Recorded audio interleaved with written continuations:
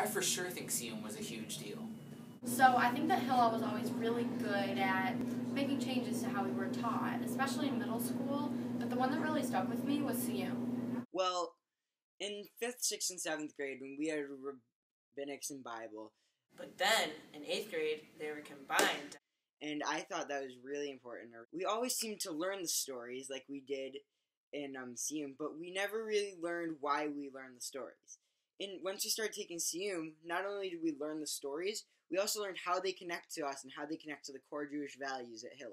Siyyum is different than any class I've ever taken before because it encompasses a lot of subjects while remaining very clear. I really love learning about all the different kinds of tikkun olam. My favorite part of Siyyum was the end of the year project, when we got to apply an object from Israel to each of the core values. My favorite part was when we did projects at the end of a lesson. I love being encouraged to question and to disagree with materials. Making Siyyum a class was the best change Hillel made.